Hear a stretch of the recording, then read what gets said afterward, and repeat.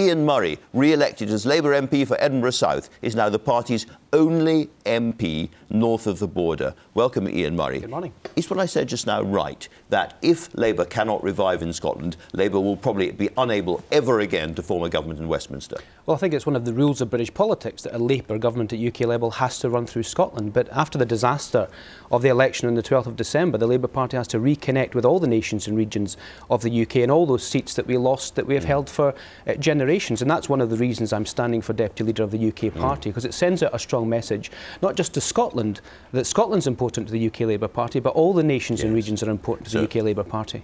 But one of the key things that I think we need to examine here is that what has actually happened, and what is clear on big constitutional issues like independence and indeed what we're seeing with Brexit, is if the Labour Party doesn't stand by its values and stick by its principles and take a side, then standing in the middle of the road means you get hits by both sides. So we have to be principled. We're principally against independence, but let's make the positive case for the United Kingdom. Let's make the case of why independence is bad, and let's try and say to the public, not just in Scotland but across the United Kingdom, that our UK actually matters. So for progressive-minded Scots, or Scots on the centre left at least, who are looking and scratching their heads at Boris Johnson's government, how would you make the case for the United Kingdom?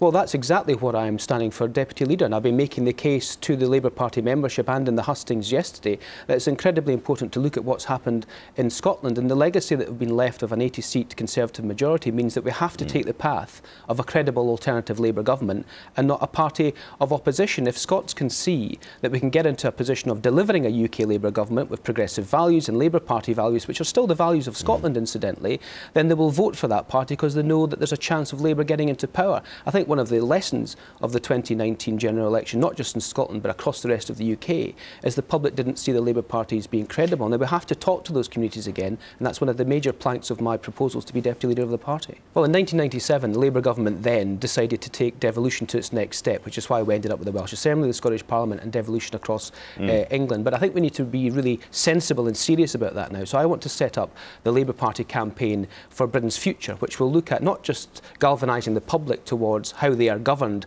both at national and regional level in England as well as everywhere else, but also what our future relationship is with Europe, and that's an incredibly important task for the Labour movement. Is that a yes or a no on the possibility for federal Britain? Well, I think it's up to the public to decide, but I think it's up to the Labour Party as an opposition to take that forward. So and if we end up with a federal Britain, then we end up with a federal Britain. But the key task for this year... Would you put that to a referendum?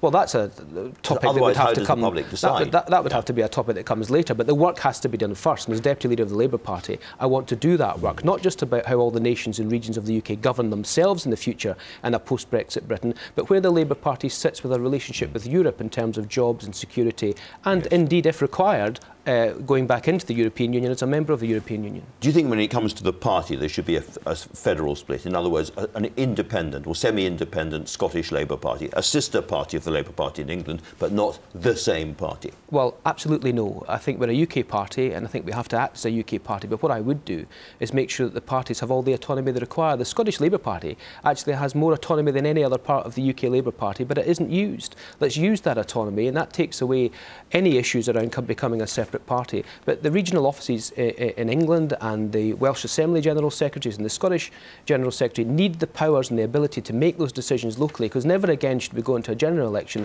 where it's run by London and others around the country are screaming out for resources and targeting where they're requiring it. We shouldn't be having seats lost by several hundred when there's thousands of activists and seats that we'll never win.